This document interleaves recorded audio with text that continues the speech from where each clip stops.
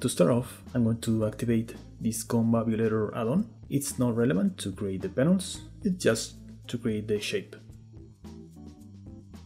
Okay, so now add a cube in edit mode, right click and subdivide. Then Shift A and click this Confabulator. Hit OK and click here to open the properties. I'm going to set to 0.3 for minimum and 6.6 for max height. You can play with these settings until you find something you like.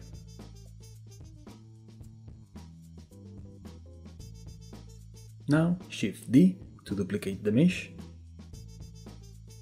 With all faces selected, tap I to insert. Select individual.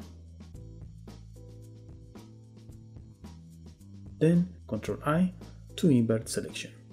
Tap X and delete the faces. I'm going to subdivide the mesh and increase to 6 cuts.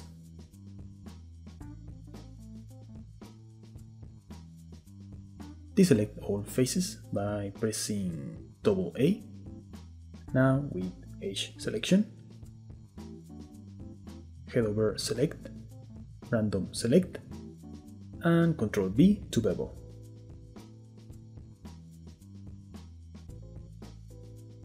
And delete the faces. Now let's add a solidify modifier and set thickness to -0.01, and now we have the panels.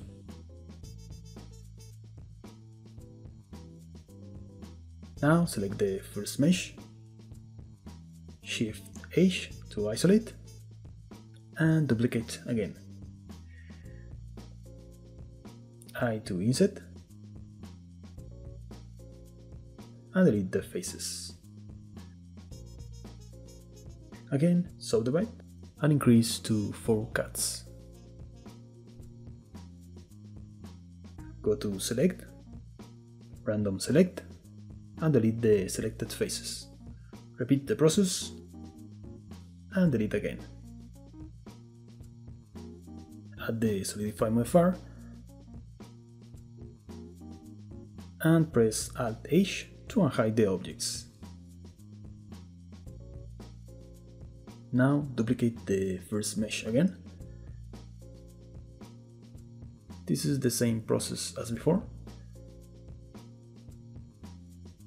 Subdivide,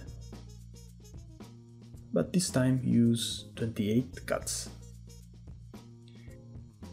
Again, random face selection and delete. I'm going to repeat the process 5 times because I don't need so many faces.